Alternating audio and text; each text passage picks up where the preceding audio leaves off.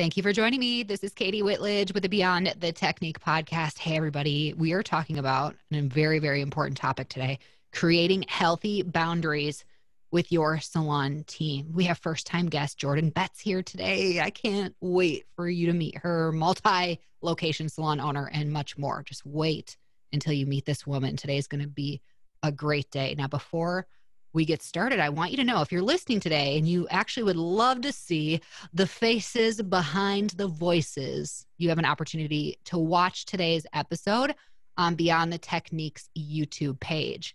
So go to Beyond the Technique's YouTube page and hit subscribe, and you'll get notified of all of our video podcasts. We have tons of education on that platform as well. That's free for you.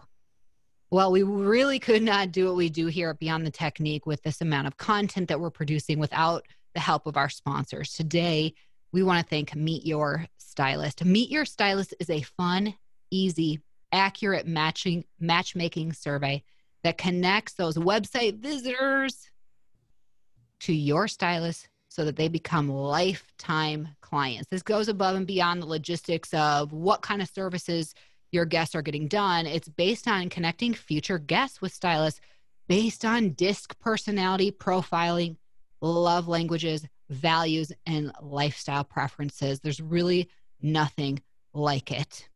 If you want to partner with Meet Your Stylist and join, let me just share one salon in Austin, Texas, Urban Betty Salon, who have gained over 16,000 leads from Meet Your Stylist. There's nothing like it.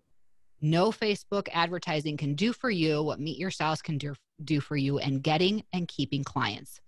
Go to meetyourstylist.com and get your salon signed up.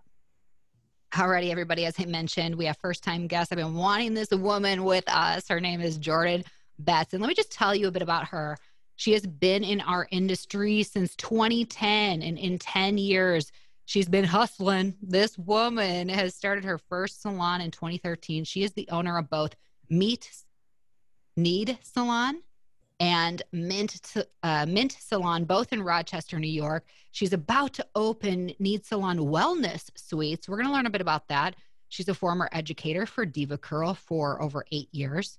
And she's also the one you may see on social media with the brand called Stylists in Real Life. This is her passion, her mission. She wants to help make it awesome for hairstylists and salon owners, and that's her educational consulting platform. We are so excited to have Jordan here. Without further ado, help me welcome to the mic, Jordan Betts. Welcome to Beyond the Technique. Thanks for having me. Oh, it's my pleasure. And we have been trying to make this happen since like the beginning of the shutdowns, and we're finally here. I'm so happy to be here with you because I know that you're such a driven woman. And I really want to start there. Like, what was it for you that made you want to get into the beauty industry, where you said, this is for me?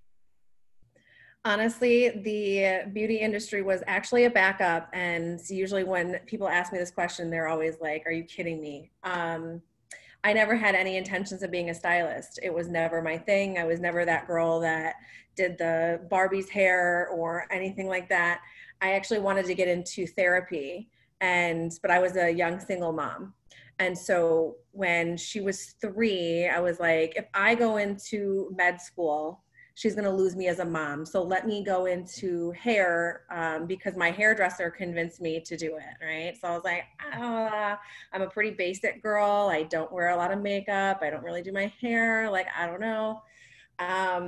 And it was my first client that actually sat in my chair after I got out of hair school that made me realize, like, wait a second, I'm actually doing therapy right now. And I think I'm going to move forward in this direction. So that's actually how it all started, was this client that made me realize that it was therapy already in hair. Okay, so you got into it. It sounds like you absolutely thrive on what we consider the beyond the technique, right? All those things you do to be successful beyond the technical aspects of being behind the chair. But was there for you this certain aspect of the technical side that you fell in love with, like coloring or cutting? Well, actually, she had curly hair, and so that's actually how I started. So, and then of course, you know, becoming an educator with Diva Curl, obviously, you can see where my path kind of went, and opening the Yeah. curly salon and all that. This woman had curly hair, and when she sat down in the chair, she was actually kind of a miserable person. She was very upset, very angry, and I thought to myself, like, well, this sucks. I can't believe that this is the industry that I chose to be in, and I was too afraid to ask her to go to the sink to wash her hair. So I just started cutting her hair dry because she asked for a trim. And as I started cutting her hair, she started getting softer and she started getting nicer. And then eventually by the end of the service, I was actually able to bring her to the sink, or like she hugged me, she kissed me, and she was like, "You're the first person that listened to me." And then I thought to myself, like, this is something that needs to be learned, right? This needs to be taught. If this is the emotion that she's going through, there's a psychology and there's an emotional side to cutting hair. It's not just cutting hair because science says we have to cut every 6 weeks. There's something so much deeper to it. And so that was really what made it happen. And that's actually why I got into curls, was because of that emotional psychological side. So I have been a curl cutter for 10 years, and I would say I think I have like 3 straight hair clients left. That's it. Wow. So yeah, that's what I'm into. That's incredible. And yes, your salon does specialize in naturally curly hair. Let's fast forward. What made you take that leap of saying, you know what, I'm going to go from being a technician to being an entrepreneur? Tell us what prompted you to make that change, and what has that been like? Okay, so well, I ended up being really busy, right? Obviously, I was booked out about 8 months in advance. And because of working with curly hair people and realizing that there's this emotional side to it, I was the only one in Rochester doing it this way. And so obviously my book grew pretty quickly and fast, and I just felt really bad about being like, oh, here's a stylist that actually can work with you, that can actually respect the texture of your hair, but you can wait 8 months for your appointment. And so I was like, that is just so messed up. So I ended up actually then beginning to educate with Diva at that point, and then started to teach here locally, and realized if I could start a salon and I could train other stylists to work with curly hair, that I'd at least be able to watch what's going on to make sure these clients are being taken care of properly. Because it's not just a typical haircut. I mean, there's so much more that goes into it. And so that's how Mint actually was born, was the fact that I needed more hands on deck to be able to handle the amount of people calling in. It has Incredible. been a challenge. Um, it's a struggle. And I mean, a perfect segue going into what we wanted to talk about today. I'm a nurturer and I want to take care of everybody. And it's been very difficult because it does hurt, really, it hurts so much as an owner, as a stylist, everything, any type of relationship breakup hurts. And so it was just recently kind of learning how to be there to support somebody, but not to fix them. Mm. Right. And so, because that's who I am, I'm a fixer. So I always want to fix everybody. So the journey of going from an independent stylist to a salon owner has been an incredible journey, beautiful, wonderful, and incredibly difficult, incredibly difficult. Well, I really appreciate you I know that your vulnerability and your willingness to share transparently is why so many stylists and owners are, you're magnetic and they're attracted to that, because we were all told that as owners, if we wanted a great team, we had to have a great culture. Culture is a big, theme in the last few years of salon ownership, less of a transactional relationship, more of, focused on culture and people and caring. And of course we do. We're in the relationship business for a reason. But talk to me a bit about that, because we have to have healthy boundaries. So where do we shift so far to in creating these amazing cultures that could actually prevent us from having a sustainable business in the midst of having an emotionally intelligent hair salon? Well, that's a tough question. So yeah, I mean, it's really tough. Everything's really tough because there's no handbook out there for this. There's no handbook. And especially post-COVID, things have changed drastically. But something that I'm constantly talking about is that open communication and that ability to really open the doors. And I know that working with a lot of salon owners and stylists over the years, I hear all the time, well, we're open, we have communication, we're this, but I'm like, but you're not, but you're actually not. And that's where I think that there's that disconnect. And I am not saying that I am perfect by any means, because I have screwed up so many times, thinking I was communicating, but communication isn't just talking. It's actually about understanding and hearing and learning. And so that's been something that is really, really huge for these salon owners, is to take a step back and realize that communication isn't just having conversations. It's not just talking. It's actually hearing, listening, and understanding, and at least trying to understand if you can't understand. So really that communication is so many different levels. But the thing is that there's such a root of issue in our industry that there's a lot of stylists that actually have like a PTSD about past experiences in salons. And so they're so terrified to even begin communication that it's easier for them to just make a clean break than have that communication. And so it's on us as owners and as leaders to be able to start to kind of tear down those walls brick by brick.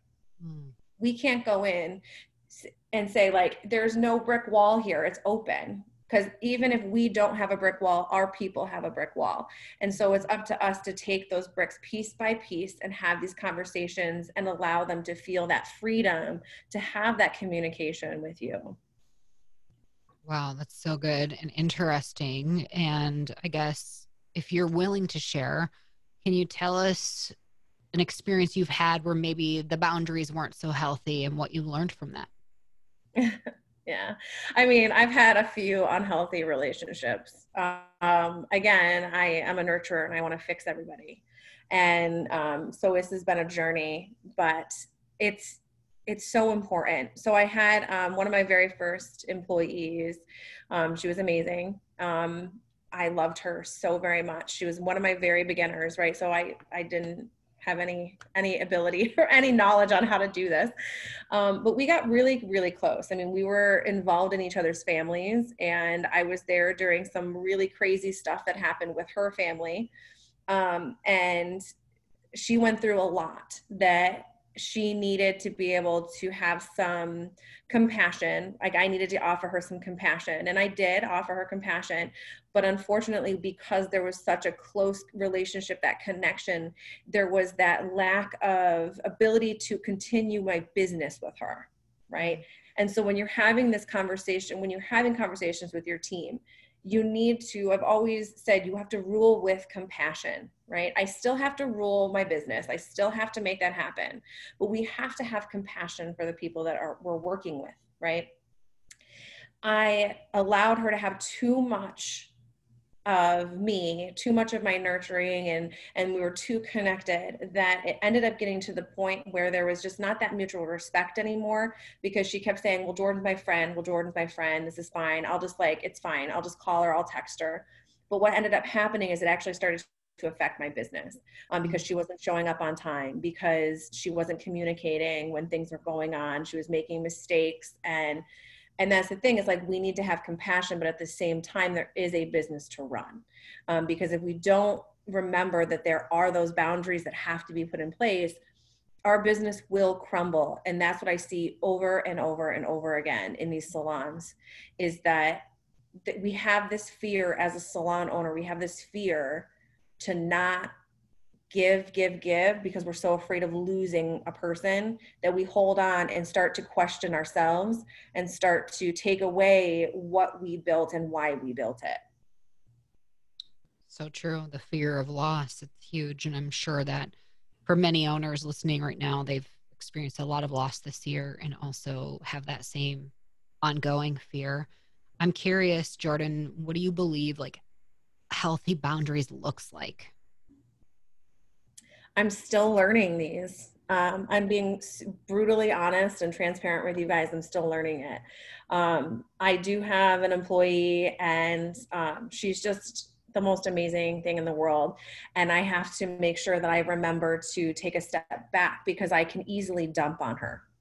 And you see that as well, in the salon world, right? I mean, we end up finding this person that becomes our person, that understands things, that helps us through stuff, and then we end up dumping on that person, but that's not what they signed up for. And so it is about remembering that boundary, that there is that communication, but I'm not there to, first of all, they're not there to fix me. They're not there to fix the situations. I'm not there to fix anybody either. I'm there to support. And so it's remembering what position they're in. Who are they? What do they do?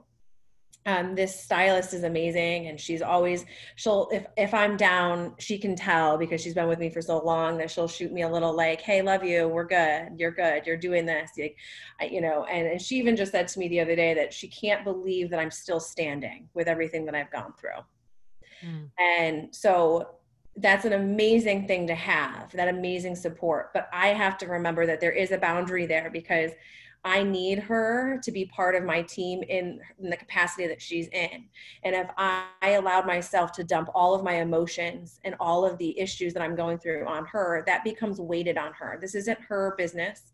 This is not, she didn't sign up for that. She didn't decide to put her life savings into a salon. That's not what she did. And so we have to remember as business owners that this is our responsibility. This is our risk. And everything that, especially with COVID right now during this time, like, yes, this was insane. And this was the most ridiculous thing for our businesses. And I mean, I'm going through some crazy stuff with my businesses right now because of COVID. But it was my choice to open these salons.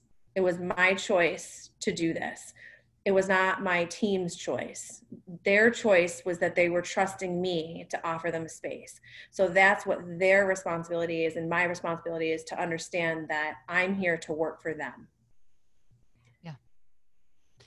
I think it's so interesting that you led with that amount of self-ownership. You took ownership and responsibility in your role, and what they should not have, like, the weight shouldn't be on their shoulders. I think most of the time when we start on talking about boundaries, you start out externally of like what you need to do to protect yourself from others. But you led just now talking about how you need to stop yourself from hurting or putting things on others that shouldn't be there. So good. That is such a different level of self-awareness. I was really impressed that you went that route.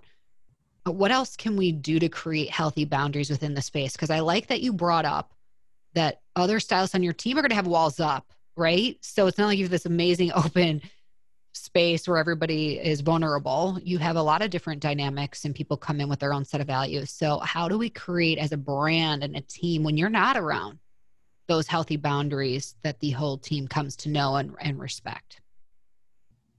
Well, we have a no tolerance policy. So it's not that we are, we're not ruling with an iron fist, but should a situation arise, should something happen, we coach immediately.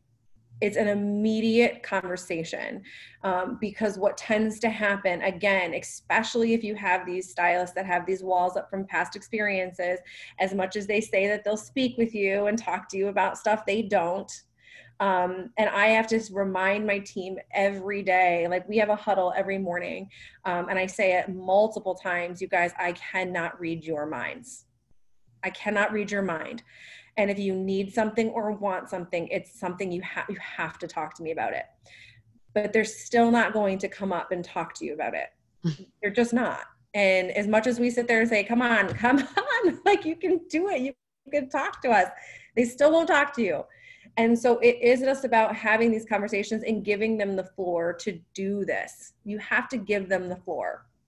So with our salon, when something goes awry, something happens, we actually will immediately have a conversation, but we first want to find out how that person needs to be communicated with.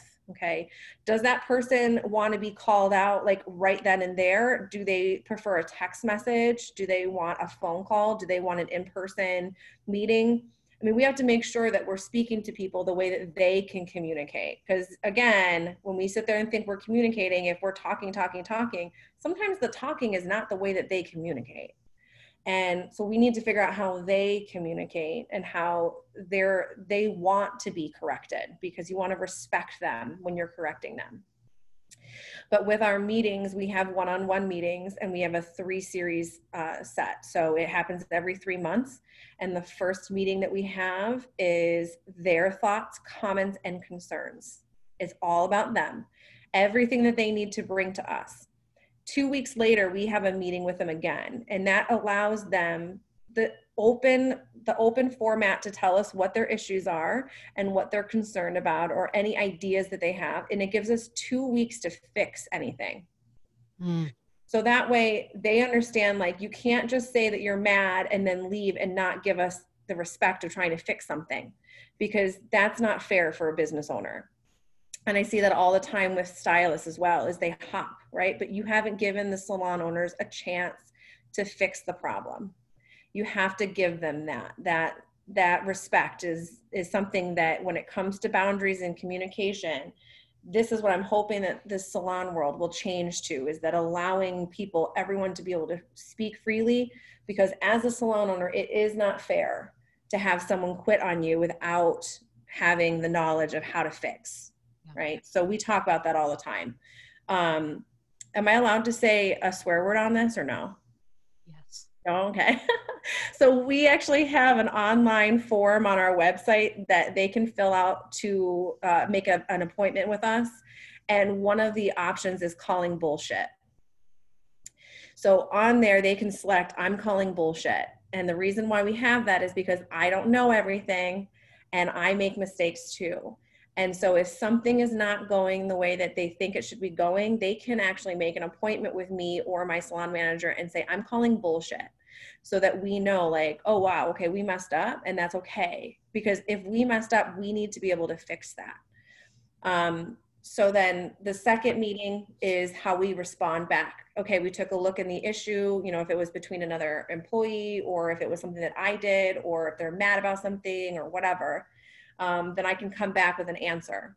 And then the third one, we do a financial review, because our financial reviews are completely separate from the feelings, because we never want money and feelings to be associated. And I think that's what's been happening in our industry for way too long, is that everything's associated with that. And when in reality, conversations and communication should be an ongoing thing forever, every day.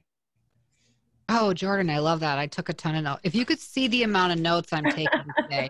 I know, I was just thinking, like, oh my gosh, I'm so sorry. I just like went on and on and on. It's so good. I'm so kinesthetic too. So I love taking notes and be able to share and reference. So, okay. How do you equip your salon leaders? If you have 2 locations, you can't be everywhere at the same time.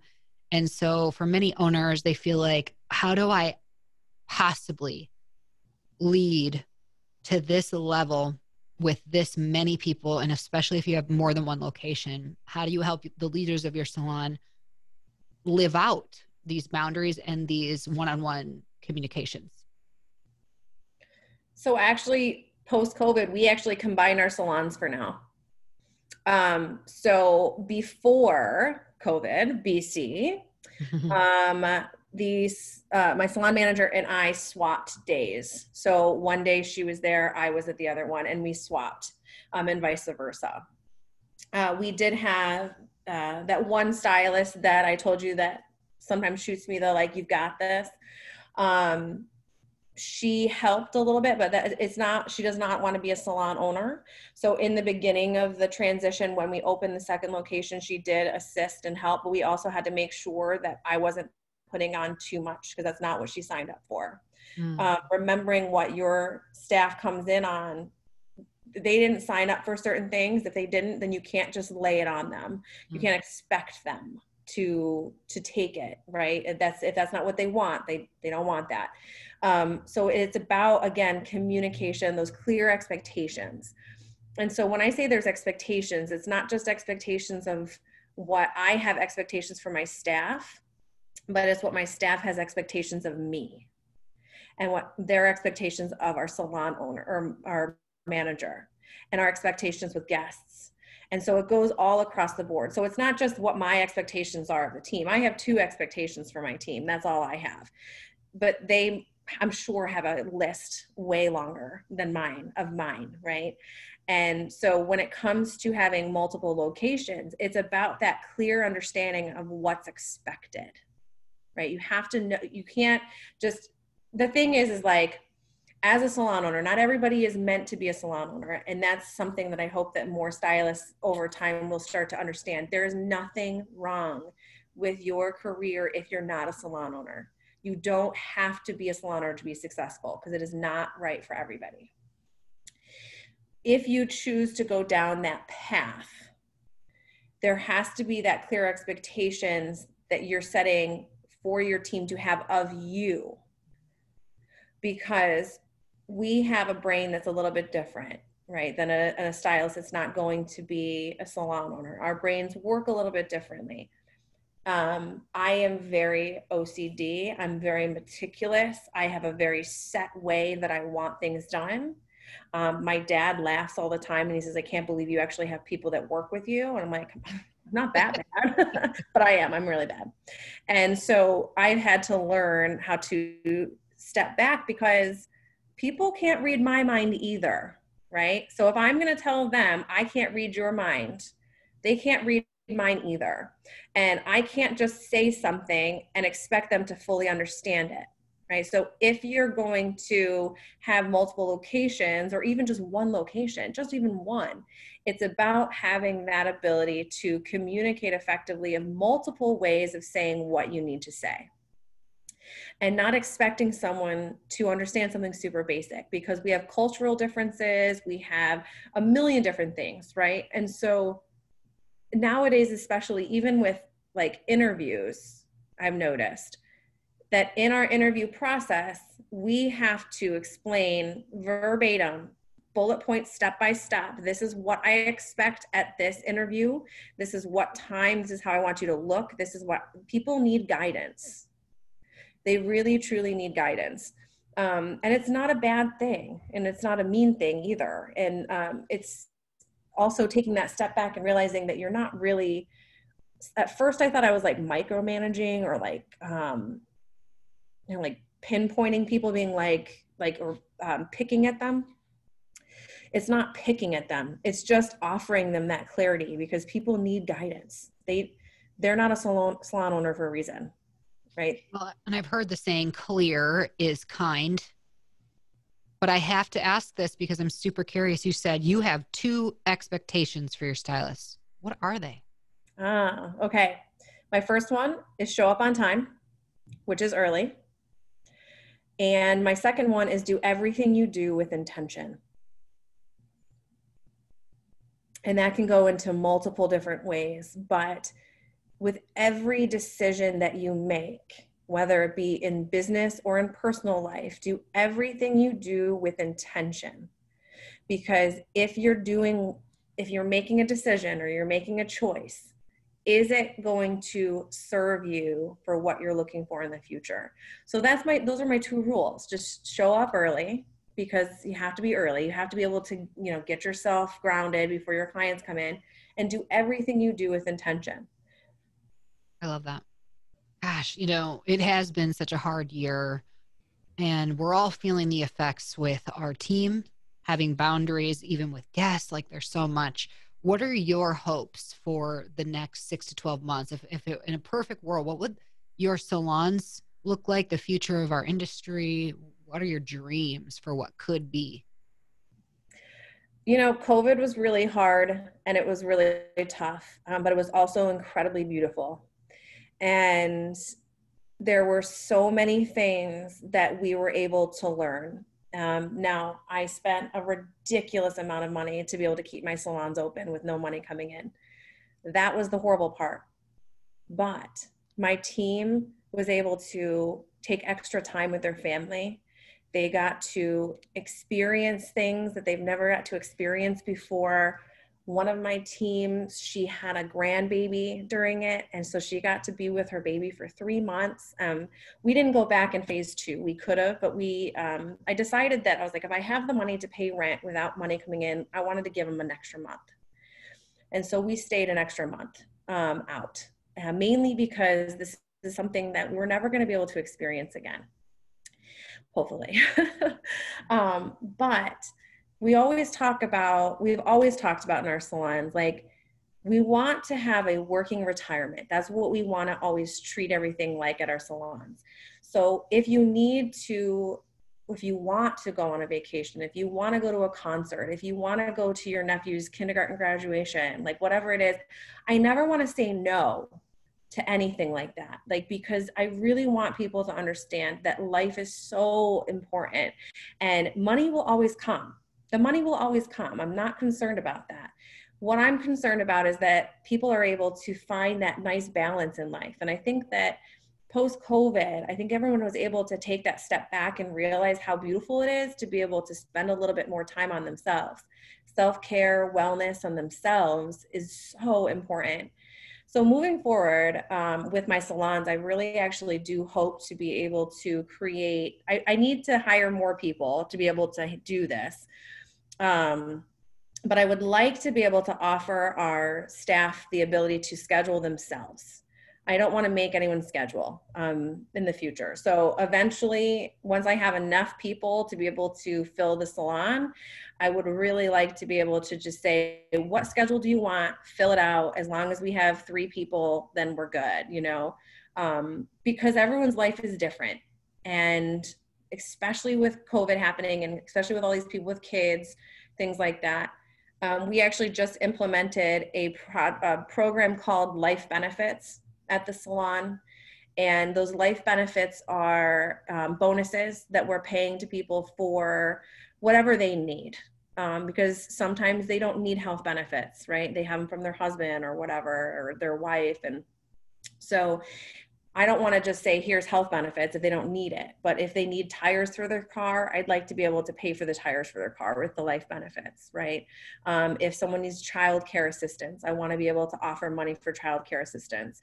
So that's the path that we're going in our salons. It's a world of difference than how I originally built this salon and the ideas, but what we're trying to do is create more autonomy in the salon to be able to allow people to do what they have to do, but have the support of being an employee instead of being independent. So that they have the business kind of holding them up and again, letting me take on that risk, because they're choosing not to be an independent for a reason. They don't need the risks that I'm taking, because they're not, if they were renters, then the risk is all theirs, but they're not. They're choosing to be an employee of our space. And so I want to be able to support them in any way I possibly can. I know everybody listening is like, oh my gosh, I love your mindset. I love your programs that you spoke about. I'd like to learn more. I'd like to be connected with you. And I know that you have your Stylist in Real Life brand, but what people need to know is that your website is makingitawesome.com. I will include that for everybody listening in our show notes today so that you can connect with Jordan. For those who are interested, Jordan, what would you recommend they do to continue a conversation with you so that you can maybe work with them throughout these same programs and processes for their salon?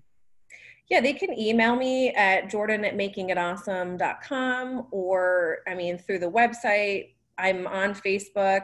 I had some craziness with my messenger, but I think I fixed it, so they can find me on Facebook. The Stylist in Real Life Facebook group is usually where people are able to get a hold of me a little bit more, because I'll hop on there and communicate that way.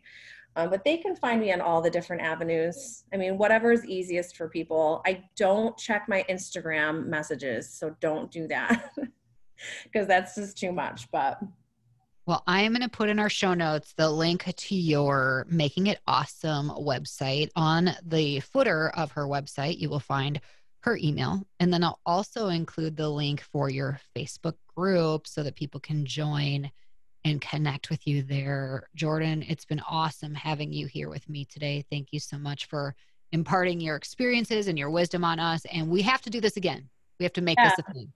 for sure. Anytime. Well, we appreciate it, you all, for joining us here today. Now, don't go away. I got to tell you that if your salon wants to specialize or already does bridal hair and makeup, but you really want to have a booming bridal business, Beyond the Technique has the class that you've been waiting for. And it's coming up Monday, November 16th, which is perfect before we enter into engagement season. So if you really want now more than ever to put all the marketing in place, all of your processes, systems, communication, bridal packages that include all-inclusive everything, if you want this route set up for your salon where you can have a tremendous amount of success, become the salon in your area, like Be Inspired Salon, that's known as Wisconsin's best for bridal hair and makeup. That did not come easy, but we've done it all for you. So we are going to gift you with a complete virtual tour of everything we're doing with marketing, how we go about the communications with brides, how we go through our consultation, our packages, all of our email templates. Everything is included with this class. The investment is $87, and you will have lifetime access to the class and all of the class resources even after you signed up and have taken the class. So go to the link in our show notes and get your salon and your bridal coordinator signed up for this class. Don't miss out, everybody. I want to see you there. As always, everybody, I appreciate you. We're going to survive and thrive through this whole experience.